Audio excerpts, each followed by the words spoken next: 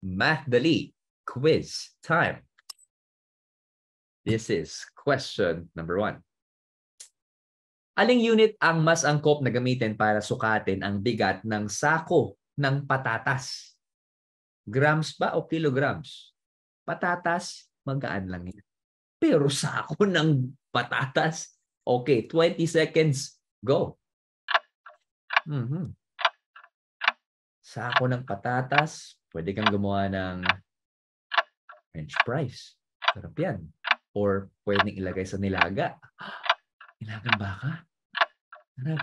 Or pwede rin menudo, mechado, matpetada. Nakakagutom. Alright. Time is up. Ang tamang sagot ay sako, kilograms. Mabigat yan. Kilogram ang mas angkop na unit na gamitin sa pagsukat ng bigat ng isang sako ng patatas dahil mabigat talaga to. Alright? Pwede namang grams, pero andyan naman yung kilograms eh. Okay? Parehas na ba tayo ng tamang sagot? Okay. Ayos. Let's proceed to question number 2.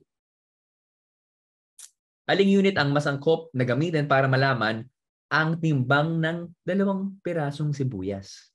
Grams ba o kilograms? 20 seconds. Go.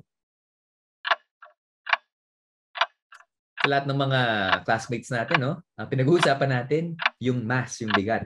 Alam kong mahal ang mga sibuyas ngayon, pero 2 pirasong sibuyas. Masakit sa bulsa pa rin yan. Napapaiyak tayo sa mga presyo ng mga bilihin. Pero, time is up. Ang tamang sagot ay grams. Grams ang tamang unit na gamitin sa pagsukat ng timbang ng 2 pirasong sibuyas dahil magaan lang naman to kung mas ang pag-uusapan. Pero mabigat sa bulsa. Okay. Sino nakakuha ng tamang sagot? Good job. Let's go sa ating MathDali question number 3. Bumili ako ng 2 klaseng prutas, saging at mangga. 2 kilograms ng saging at 3,000 grams ng mangga. Tama o mali?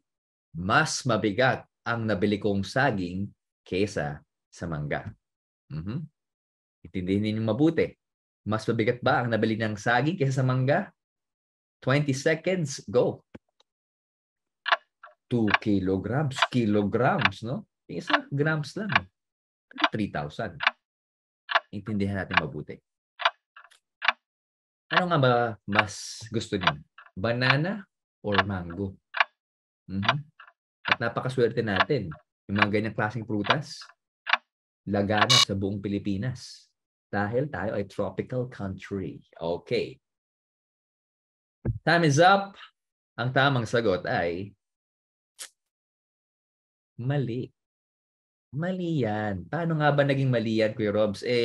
Mas malaki yung bilang ng 3,000 sa 2. Diba? Bago natin compare ang values, dapat magkapareho muna yung units. Tulad ng sinasabi natin. Pwede natin convert ang G to kg or kg to G. Pero for this example, i-convert muna natin ang G to kg. Okay? Let's convert. Kung 1 kilogram is equal to 1,000 grams, therefore, ang 2 kilograms ay equal to 2,000 grams. So, ang bigat ng saging ay 2,000 grams at ang mangga ay 3,000 grams naman. Okay? Pareho sila ng unit, di ba? Kaya masabi natin na mas mabigat yung timbang ng mangga kesa sa saging. Kung i-convert naman natin into kilograms, 3 kilograms yung mangga, 2 kilograms yung saging. Mabigat pa rin. Okay? Kaya, dun sa given question natin at sa given answer, mali. Naintindihan ba ng lahat? Sino ba nakakuha ng tamang sagot? Good job sa ating mga classmates. Diretso tayo sa question number 4. Ang nabili kong karneng baboy ay may bigat na 6 kilograms. Ano naman kaya yung katumbas na sukat nito in grams? Is it A, 6, B, 60, C, 600, or D, 6,000? 20 seconds. Go.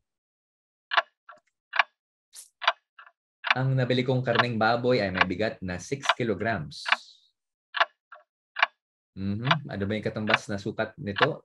In grams, 660, 600, or 6,000? Tandaan nyo. Kilograms. Ilan yun? Time is up. Ang tamang sagot ay 6,000 grams. Bakit, Kuya Robs? Sinabi nga natin kanina, 1 kilogram is equivalent to 1,000 grams. So, we just simply multiply by 1,000 at makukuha na natin ang timbang in grams. So, 6 times 1,000 is 6,000. 6 kilograms is equivalent to 6,000 grams. Parehas tayo ng sagot? Parehas. Okay. Ito, gawin nating interesting, no? Para sa ating last question of the day. Kayang-kaya na to. This is question number 5. Paghambingin at tukuyin ang simbolong naangkop sa paghambing ng sumusunod na mga timbang. Ang ating tanong ay, ano nga ba yung kailangan ilagay doon sa blanco? 9,500 grams, blank, 9 kilograms. Is it greater than, less than, or equal to? 20 seconds. Go. Sipin niyo mabuti. 9,500 grams. Okay, may grams tayo. May 9 kilograms tayo. Ano nga ba yung mas mabigat dyan? Tama ba